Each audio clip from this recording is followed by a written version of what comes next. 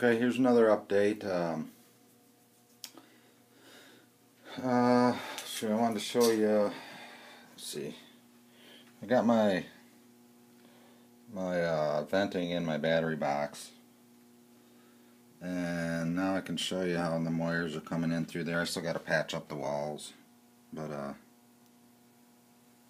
there's my solar panels coming in. Then right there, that other one right there is my wind turbine wires, and this is the vent for the battery box.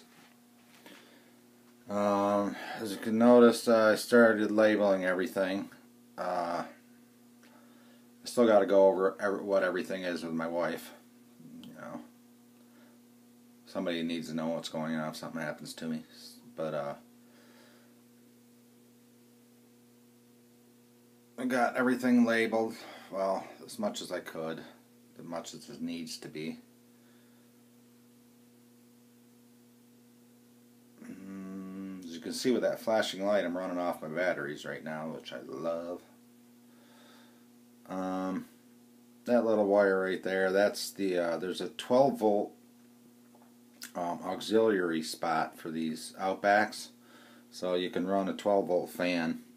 And I got it set up for, I think it's like, when my batteries get up to like 27.8, it'll turn on and start venting.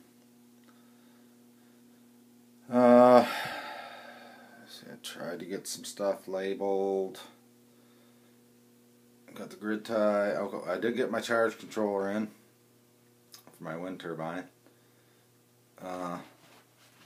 It's a sweet one. Problem is I'm not getting much wind. We're supposed to get some wind here in a little bit.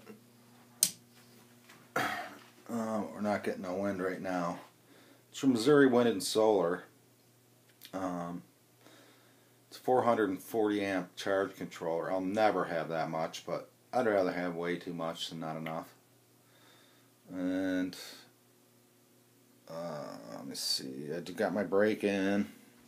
I took off that. I had a little breaker there, but I don't really need that with the brake. It'll slow it down enough where you can work on it if need be. Another grid tie for the dump. I know you're not really supposed to do that. I think I'm going to end up getting some of them Blue Sea transfer switches, because I want to be able to take the dump load and either put it in that grid tie, or put it in, if I know the weather's going to be real bad, I might put it into some resistors. I have some. Just trying to figure out where I'm going to stick them.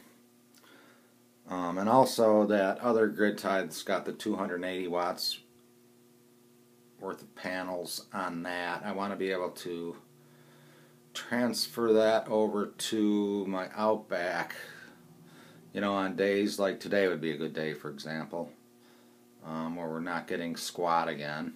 And I told you about that in my first video, that we don't get a lot of sun in the winter. That's why I'm hoping the wind picks up later on today, which it's supposed to. I'll give you a little update on that. It's a 24 volt. I put the 13 blades on it. I used to have 9, so I'm hoping that helps kick it around a little more, but we'll find out. But there's where I'm at. Try to keep everything as neat and clean as I could. But there's, you know, you got a lot of wires when you're doing this stuff. Just try to keep them neat. But that's where I'm at now. I want to give you some updates as soon as I get some decent wind on this charge controller. I want to see how much that PMA will throw out. So I'll keep you updated. Alright. Thanks.